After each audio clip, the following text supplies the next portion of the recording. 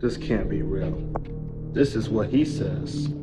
Palestine's municipal water source have come back, and the results are that drinking water, testing those 5 wells that go into the community system, those 5 wells have all come back clean. The water is safe to drink.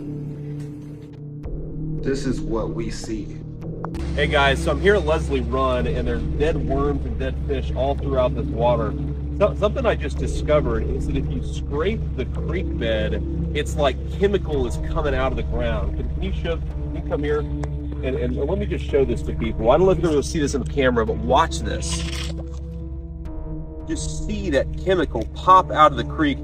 This is disgusting. And the fact that we have not cleaned up the train crash, the fact that these chemicals are still seeping in the ground is an insult to the people who live in East Palestine. Do not forget these people. We've got to keep applying pressure. That's how we're going to fix this problem. Thank you. Once again, would you move? As I'm going to throw another rock right here. Would you stay here? Would you drink that water? Would you be affiliated with this? Would you bathe your kids when it's bubbling up and looking like an oil slick?